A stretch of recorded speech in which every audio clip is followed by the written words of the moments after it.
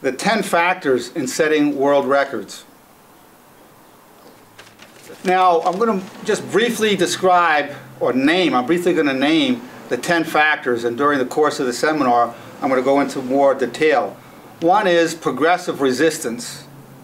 There's also what I call an overload factor, where you go much heavier, train much heavier, just to get your joints and tendons used to it, and also to potentiate your muscles. Can't set world records if you're injured, or it's a lot harder. So you have injury prevention, we'll be talking about that. And your overall health, if you have a cold, a flu, pneumonia, it's a lot harder to set a world record. Also, you need a period of rest, recovery, and growth. It's also important to vary the workout so you keep approaching, building up your strength from different ways, shocking your muscles into growth. And a key factor is getting the nervous system prepared for varying amounts of resistance. The nervous system is as important as the muscles in setting world records. A very important factor is mental power, and I'm going to go into Dr. Nerenberg's mind-body workout system that affects the attitude. Setting a world record is as much mental as it is physical. Then we're going to talk about an irradiation factor, where muscles irradiate from one muscle to another, and how that's done. Of course, we have to talk about nutrition. Nutrition is an essential factor in training and in setting world records. And last, but definitely not least, are the spiritual factor.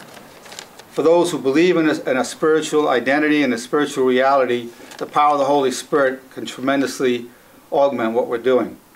Now, what we're going to do is talk about part of injury prevention is a warm-up.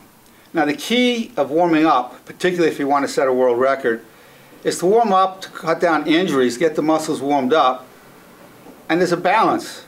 You want to warm up without depleting yourself of too much of your energy and strength.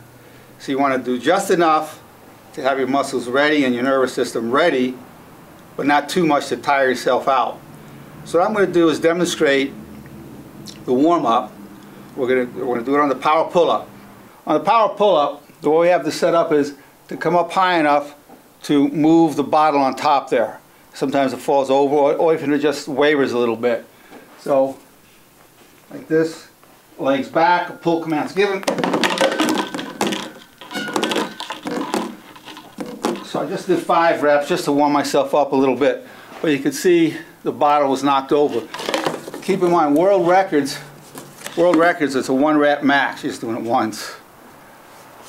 Now, what I'm going to do, that was just a little slight warm-up. So now what I'm going to do is I'm just going to take 45 pounds, just do a few reps, get myself ready. And then I'll attempt a world record, and then I'll go into the rest of the seminar. All right, so this is hanging the weights from a chain in front, and then in the back, that's the belt. So what I'm going to do is do just 3 reps.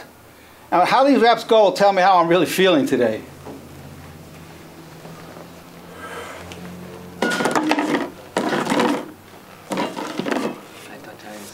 It felt good. This gives you some indication of what's in store. If the warm-up feels heavy, that gives you one thought. Then you have to combat that thought if it's heavy. This felt okay. So now, what I do is go into the now I'm going to attempt again 120. I failed at it last week. This is for you, my young friend Christian. It's going to go today.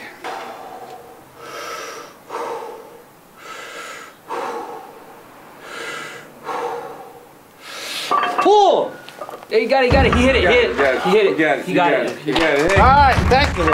Thank you. Thank you.